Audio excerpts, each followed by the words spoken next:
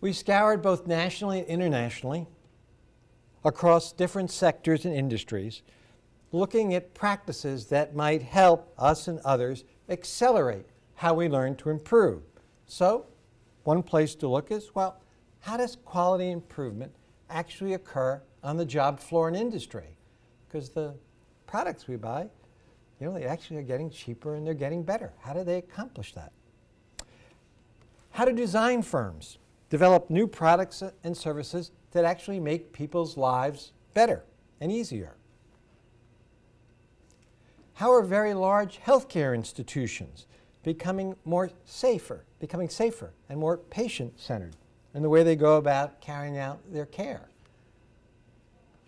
And more recently, how are structured scientific networks speeding progress on problems previously thought too difficult, if not impossible, to solve? What might we learn from each of these that might give us a leg up on getting better at getting better? Culling all of this together, we call it an improvement paradigm, and this paradigm is based on 6 core principles. First is to be problem-centered and to see the problem through the perspective of those engaged in it. So it might be called user-centered or human-centered. Attend to variability in performance, see the system that's creating that variability in performance, become analytical. We need to measure, and we need to engage in disciplined inquiry, and then carry out this work in the context of a networked community so that we can accelerate the learning to improve. Lewis is now going to actually take us in a little deeper to each of these 6 principles. Okay?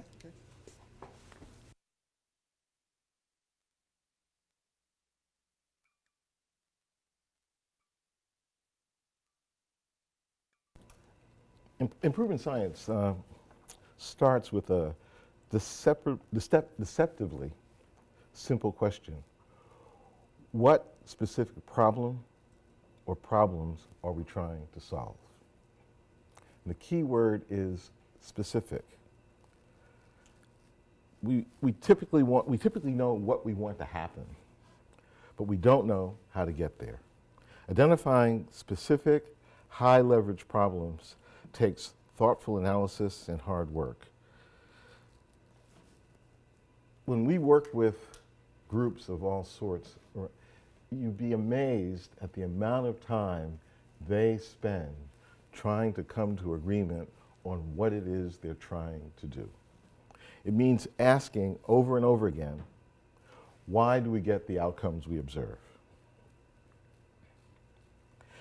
It starts by paying close attention to the work that people do and the problems they encounter as they do it.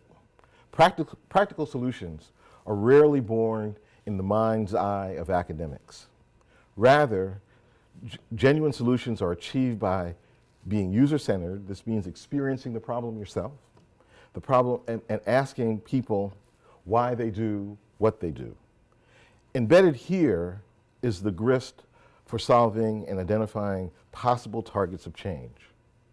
For example, improving community college completion is a pressing social concern. We want to improve outcomes, but framed this way is too broad. It's not yet focused enough for us to make progress. We need to know, where are the gatekeepers? What are the main blocks to student success? We need to see the problem as students experience it. This means talking to students, engaging directly with their experiences, and culling from the existing research and case accounts and evaluation studies. In going through a process like this, a key observation came to the fore, that developmental math courses, as Tony just said, are the single biggest impediment to success.